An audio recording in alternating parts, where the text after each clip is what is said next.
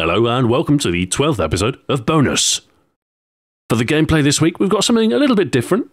It's an indie PC game called Nidhogg, best described as a lo-fi fencing simulator, in which I'll be taking on a series of ever-increasing in difficulty AI opponents. It's rather reminiscent of Bushido Blade. It's very fast-paced, very brutal, one hit will kill you, and very easy to die, but very easy to kill as well. It's quite satisfying, and you can do some quite impressive stuff. Anyway, we've entered the penultimate week of my Call of Duty Ghost Weapon guides, and as of now, the LSAT guide should be live on my main channel. That's episode 23 out of a total of 30, so by the end of this week there will just be 4 episodes left, which is exciting. It is exciting. But none of you guys care about Call of Duty Ghosts, you only care about the questions. Ra van der Waal says, "Hello Stu, I've heard that Titanfall will be on a 6v6 base. For me, it seems like an old-gen choice. The fact that the game will be filled up with AI seems a bit simple to me. What are your thoughts about this? Are you okay with 6v6, or would you like to see something like 12v12 or more?"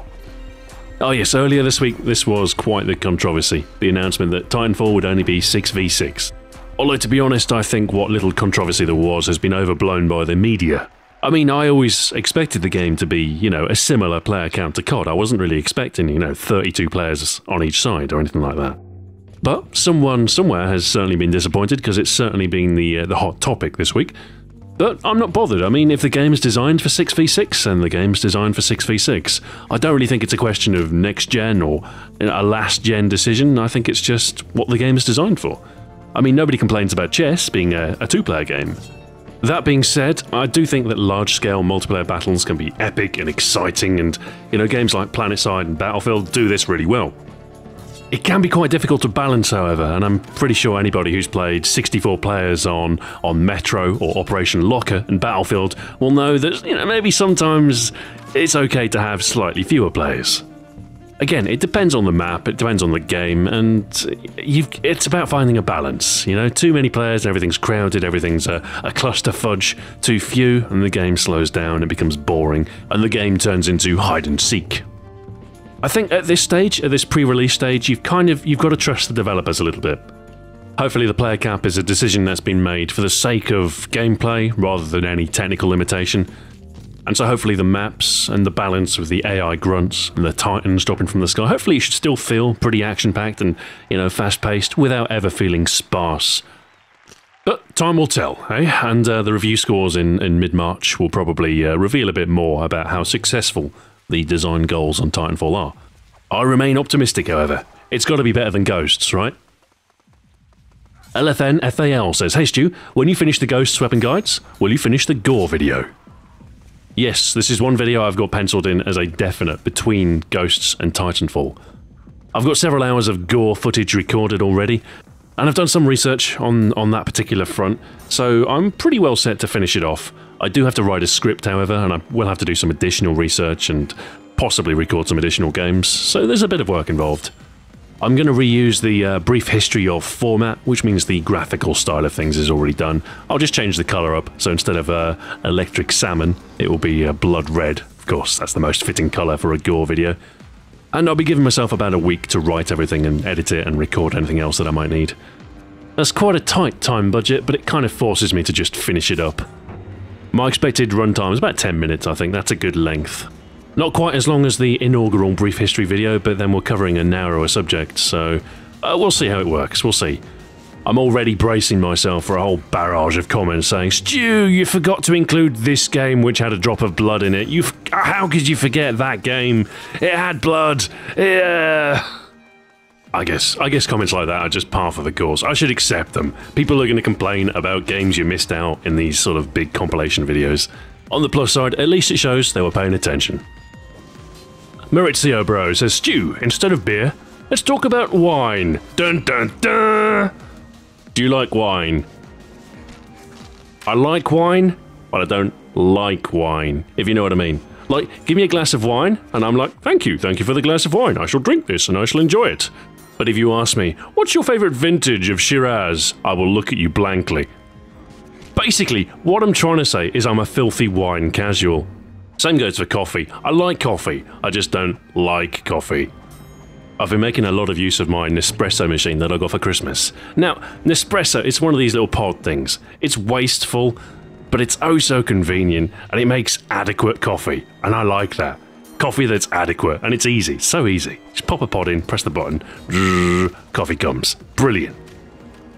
Phil S414 says, I never understood how that PewDiePie is so popular. I just find him so annoying and childish. Now, I'm not like an avid watcher of PewDiePie. But I sometimes, I'll check. Like, I wouldn't be doing my job if I didn't occasionally look at popular YouTubers and just to see what they were doing. And I've got to say, alright, yes, you look, PewDiePie is childish, puerile, and overly loud in some videos. But he certainly puts a lot of effort into them. The editing's not bad on most of them. And he's charismatic, he's good looking. He's a handsome fellow. In my opinion, what do I know? I'm just a heterosexual male. But when you wrap all this in into a package that plays video games and is rather prolific, PewDiePie produces a lot of videos. He's found the perfect formula, and consider that, the gaming scene is generally quite young. It's little wonder he's found a huge audience. There's a lot of kids out there who like video games, a lot of kids out there with a lot of free time. And so, good for him. He's found something which he can make a very good living off and entertains a lot of people. What I'm basically trying to say is that I like PewDiePie, but I don't like PewDiePie. Thomas Foster says, what is your opinion on the human exploration of space? Is it an essential part of human curiosity, or is it just a waste of money? I am very pro-science, so I do like to see money being spent on stuff like space exploration and other scientific endeavours, I really do. Now, it's quite easy to fall into the mindset, what's the point of going to the moon? All we did is put a flag there. And not every scientific research project actually produces fruitful results, but it's the chance of discovering something. That's what makes investment in science worthwhile. Of course, there were lots of ancillary benefits to NASA's efforts to get to the moon, and, we enjoy many of those benefits today. I believe Velcro was a direct offshoot of NASA research. Microwaves as well, maybe? So yeah, as far as taxpayers' money and spending and all that, I don't mind seeing it being spent on scientific endeavours. If we were to cut anything, I'd sooner see military budgets cut. But we're on the verge of getting rather too political here, so let's just leave it at that. XM Barrett says, do you still use your Xbox 360 at all? And have you played any of the Dead Rising games? If so, what do you think about them? To be honest, my Xbox 360 has been rather idle since I got the X1. It's kind of a shame, because, well, there's a bit of a drought of next-gen games at the minute, and there's a few titles I wouldn't mind playing on the 360, but, well, I'm spending most of my time producing Ghosts guides at the minute, so it's not like I've got too much free time. As far as Dead Rising is concerned, I've played the first one and the second one. I haven't yet played the third one, I haven't picked it up for Xbox One. The games are too expensive, they're all like 45 quid. I can't afford that. Anyway, I'm not really the biggest fan of the series. The second one was better than the first one, and I understand the third one is better still. But I can live with giving it a miss for now. I'd sooner play Rise. I'm waiting for that to drop to £25 used. I think that's about my breaking point. It's not the best game in the world, and it's quite short, but I still kind of want to play it. Tizer30 says, do you like stand-up comedy? If so, do you have any favourite comedians? And do you enjoy dark comedy or something lighter? Overall, I probably do fall onto the dark side of comedy. I do quite like stuff which is self-aware and has a cynical edge. One of my favourite comedians, Stuart Lee. He has kind of a deconstructivist approach, which some people find annoying, shall we say. But I like it, and he does a good Shaggy Dog story as well. I normally make an effort to see Stuart Lee whenever he's round in Manchester. I see him about once a year, typically, so yeah, he's definitely my favourite by quite some distance. I also like his ex-colleague, Richard Herring. Simon Amstell's pretty good as well. Beyond that, I'm actually quite content to watch most stand-up comics, as long as it's not Michael McIntyre. I'm happy enough to watch. There are some pretty good American comics as well. Doug Stanhope's pretty good. Louis C.K.'s pretty good as well, and then of course you've got people like George Carlin, Mitch Hedberg, both of whom are, shall we say, less active than they used to be, but their old work is still enjoyable. George Walton says, hello Stu, I just wondered what your opinion is on the sexualization of women in video games. Do you think that it means that there will always be a lack of female protagonists in future games? Oh, a thorny subject, this whole gender politics in video games thing. It's all about a balance, really, when it comes to issues like this. I think it's okay for a video game to have a sexualized female in it, but it's not okay when every female is sexualized within video games. I mean, ultimately, video games are art, and it should be okay to include anything in a work of art, no matter how controversial, no matter how offensive, really. I mean, art needs to be protected. Anything else is censorship, which, well, I believe is a bad thing. That being said, I would like to see more female protagonists. I mean, it would be nice if we lived in a world where the number of female to male protagonists in video games and films and books and everything was representative of the population as a whole. Unfortunately, it isn't the case, and if you look at even like the film Top 10, it's all male hero does something. I mean, look at The Hobbit, it's a sausage fest. Now, the book was written in 1937, so you can forgive the base material for being, you know, of its time. And like I say, it's okay for the odd film to have a sausage fest of heroes, but I do think it's important to ask why when, you know, it's apparent that there is a major trend throughout the industry. So if you want to have a bikini beach volleyball game with buxom women bouncing a ball backwards and forth, then that's fine. But that being said, if there's no male equivalent with oiled up Adonis-type characters with posing pouches flapping merrily in the sun, then maybe there's a problem. And if that imagery made you feel a little bit disgusted, then maybe you're a little bit homophobic. I'm presuming you're male in this instance. If you're female, you can ignore that bit. Anyway, I should stop talking about this before I get told to check my privilege. Moving on. Luca Crush 3R96 says, "Hey Stu, when is the AK week coming? You mentioned that in one of your previous bonus videos, i.e. you want to bring the Behind the Lines series back." AK week is on the drawing board, but it is not yet in the pipeline, meaning I don't have a planned time for this. It's not likely I'll have enough time to produce everything between the end of COD Ghosts and the start of Titanfall, so that means it's not going to be any time before March, April, May, anytime like that. There is a chance it will fall between Titanfall and Destiny in September. But that being said, a new concept like AK Week and a variety of videos, which would probably take me about a month to produce, is quite a risky endeavour. So at this stage, it's something I'd like to do, but I'm not really in the position to take the risk yet. My first priority is ensuring my continued survival on YouTube and finding a strong audience with Titanfall. After that, we'll see where YouTube takes us. Reboy GTR says, "Hey Stu, you mentioned in bonus number 7 that you used to be a DJ back in the day. What kind of DJ did you used to be? Did you play in clubs or just the bedroom?" Me and a friend used to do 2 nights a week in the bars of Sunderland. We used to do student nights. We were quite ahead of our time, you know. I had a sizable MP3 collection, and it was kind of a request night that we did, but the shtick was that you could request literally anything. And the breadth of my MP3 collection meant that we could satisfy a lot of surprising requests. So it was a really eclectic blend of, you know, the popular stuff, the student classics, with some more obscure album tracks, things like that. And it was our job as DJs to kind of blend them into a unified night. I mean, it's not always easy to segue from like heavy metal into the latest pop classics, but somehow we pulled it off. DCJ Snowy Hell says, "Hey Stu, if some AAA company like Apple made a console, would you be interested in it?" Well, if there was a new console on the market, I'd certainly pay attention, but it is worth noting that Apple have already tried to make their own video game console. It didn't go well. It was called the Pippin, and it was essentially an underpowered Macintosh from the darker days of Apple. Yeah, it didn't sell very well at all. It didn't really have any games. According to Apple, Pippin was directed at the home market as an integral part of the consumer AV stereo and TV environment. Hey, it sounds like the Xbox One. Blackheart Film says, "Hey Stu, I know it's a tiny detail for games, but I really love the look of weapons that are chipped and scratched. It makes them feel more worn and battle-scarred. Especially like the AK-74M back in Battlefield 3. I was thinking, what if, as you got kills with the weapon, the texture got more and more rough around the edges to show the amount of time it's seen? I think it'd be a really cool way to add a little immersion and give the weapon some personality. What do you think? And do you ever have ideas like this that you think could subtly add something to games?"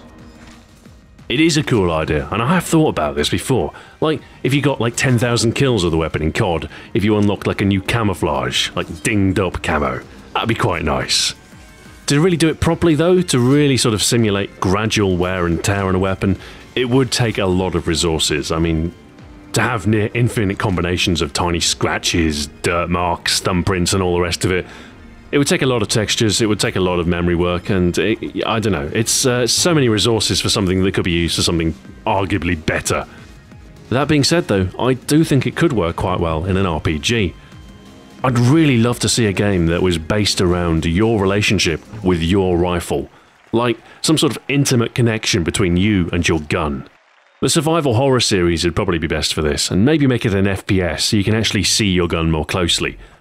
But instead of having this ever-increasing ramp of better gun after better gun, you know, like you kill an enemy, you look at his gun, determine whether it's better than yours, and then you trade it. You've got no connection to the last gun you were using because you only used it for a little bit. Instead, make it so that you build up this relationship with your gun. Make it so that you start with a really good rifle, and you're never really presented with a procession of better guns. I mean, a gun is a gun, but this gun is your gun. And let it get dinged up, let it get modified by you maybe. And if you want to paint it or re-blue it, then maybe make that an option. I think it could be really interesting from a narrative point of view. I mean, there's the obvious trope of taking that gun away from you. I think if a game could successfully build a bond between a man and his rifle to the point where you feel devastated when you lose it, I think that could be really strong, and I think that could be good. It's an area not often explored in shooters. I mean, they're not really known for their rich narrative and building of a bond, are they? Deadly Aztec 27 says, "Hey there, Stu, what type of pants do you prefer? Denim, dress or business, khaki, cargo, or do you prefer shorts?" Most of the time, you'll probably find me slobbing around the house in shorts. I don't wear them outside often, but indoors, it's all shorts weather. Outside in the real world, you'd most often find me in jeans, unless there was a need for something more dressy. The Vaseline God says, "Dearest Stuart Brown, hopefully you might answer this time. Seeing as you are a fan of Fallout, what do you think of survival/apocalypse games and or movies?" I rather enjoy them, you know. There's a combination of two factors that makes me like apocalyptic fiction. The first is the fact that the removal of civilization gives any protagonist absolute freedom to do as they please. If you want to shoot a man in his face for his hat, you can do that. It's the apocalypse. What are you going to do? Call the police? Second of all, it's also got quite a clear call to action, even if that call to action is just survive. Which is a whole lot more exciting than the real world, in which, you know, the primary call to action is earn enough money to live. Go to work. So yeah, from a fictional point of view, apocalypse good. It's a wonderful form of escapism. I'd dearly love to make my own apocalyptic RPG, in which you've got to rummage through people's houses looking for beef jerky. Dan Author says, "Hey Stu, I have never drunk beer before, or any alcoholic beverage for that matter. Just for fun, in your own words, describe what your favourite beer, or one of your favourites, tastes like, as if you were explaining it to someone who's never had it." Beer is like liquid bread that makes you feel happy. That's about the shortest way of putting it. But yeah, beer it's kind of a cereal drink, isn't it? It's malted barley. So you've just got this body of carbohydrates that, you know, is nourishing and it has kind of these savoury flavours about it. It's kind of subtle, but it's nice. And then you've got the fermentation character where yeast is introduced, and obviously you've got the acerbic nature of the alcohol, which varies from very slight to quite strong. And then you've got sort of other byproducts. You've got aromatic esters, can be stuff that smells like bananas or cloves, more complex flavours. And the yeast also produces acids, so you've got kind of a sour note in some beers as well, which can be quite pleasant. Then added to this mix, you've got the hops, which are a herbal additive which preserve the beer and also give it a bitter and aromatic flavour. Now, in an ideal beer, these will be balanced with the major flavours, but like chocolate or coffee, bitterness doesn't always have to be bad, and it can, you know, for some, add to the taste of a beer. And that's about it. 3 ingredients to most typical beers, 4 if you include water, but these few variables can yield a huge and astonishing range of beers. Hierofax says, "Stu, even though your birthday won't be happening for quite some time, you're going to need to open a PO box so that we can send you presents. Just saying." You are right, of course, and I might sort this out for August, or sometime before. But it's 300 quid for a PO box. 300 quid! That's for a year, but still, it's a bitter pill to swallow. John Jwanchik says, "Please tell us what happened to Retrohoy. It's been well over a year. Do I unsubscribe?" I don't have any immediate plans to upload anything to the channel. I would like to do more retro content, but I'm kind of inclined to put it on my main channel. So, I mean, you can unsubscribe if you like, I won't be offended. But it is possible that contractual changes in the future might make Retrohoy a viable path for me to follow again. We'll see. Anyway, we're hitting the 20-minute mark and I've yet to render and upload this video yet, and it's already past 4 PM on a Wednesday. So I mustn't linger for too long, so I shall bid you farewell. It is only for me to carry on with the breakneck pace of the Ghosts videos and hope that I don't fall apart during. So here's to my continued mental health, and until next time, farewell.